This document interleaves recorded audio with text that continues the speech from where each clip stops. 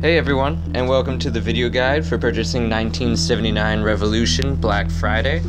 Today we're going to be taking you through a couple quick easy steps to get you from purchasing all the way up to playing the game. First, we're going to start by going to inkstories.com/1979 Revolution game. Once there, at the top of the page, you're going to notice we have 3 different options for buying the game.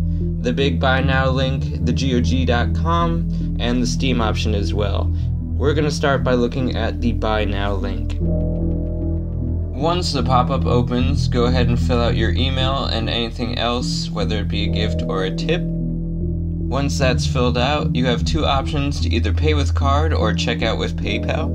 If you choose to pay with your card, you will be prompted to fill out some information, and upon completion, the key will be sent to your email. Now that you have a key, the next step will be to download the Steam client. To download the Steam client, we're going to start by going to Steam's page by typing in your URL box, store.steampowered.com. Once you're on that page, in the upper right hand corner, you'll see in small text the word login. Go ahead and click that. Once you're on that page, you'll have the option to either sign in or join Steam. If you already have a Steam account, you can go ahead and sign in here and skip ahead.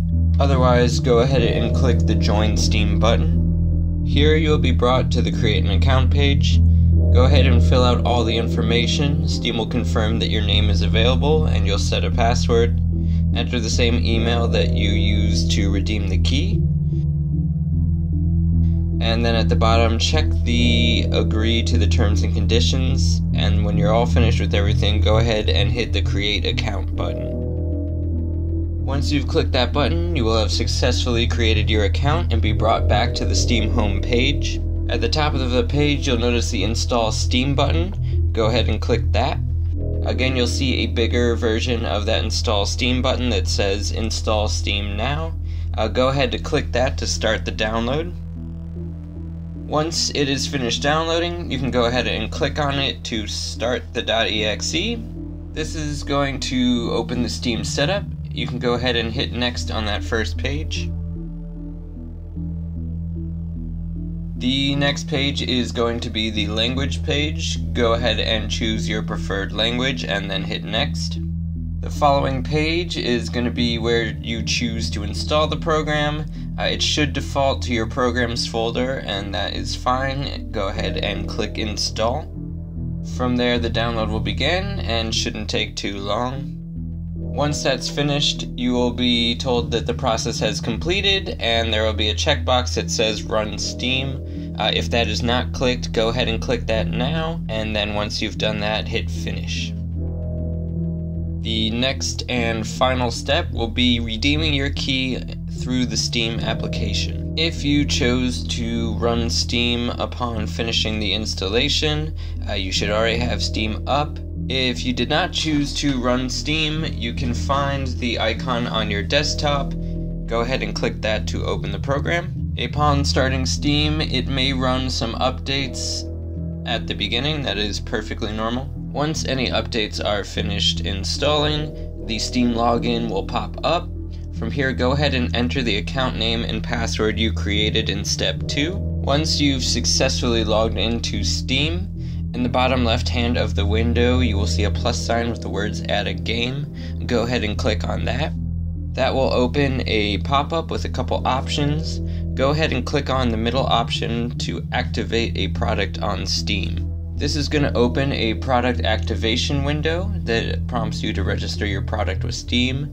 Go ahead and click Next. You will then see the product activation screen asking for a product code. By now you should have received your email with your product key. Go ahead and log into your email and grab that key. Once you have that key copied, you can go ahead and paste it into the window here and click Next. After doing so, you will see a confirmation screen. You'll be able to print your receipt from there. If you're done with that, you can go ahead and click Next. The prompt will then ask you if you want to create a desktop shortcut or create a start menu shortcut. That is totally up to you. I recommend doing both. Once you've made your decision, you can go ahead and click Next again. Once you've done that, it will confirm the download and begin downloading in the background. You can go ahead and click Finish. 1979 Revolution Black Friday should pop up in the upper left-hand corner of your screen. You should see a percentage and a amount of megabytes or kilobytes for the upload speed and progress of your download. Once it has finished downloading and reached 100%, you will be able to click the blue play button in the middle of the screen to launch the game.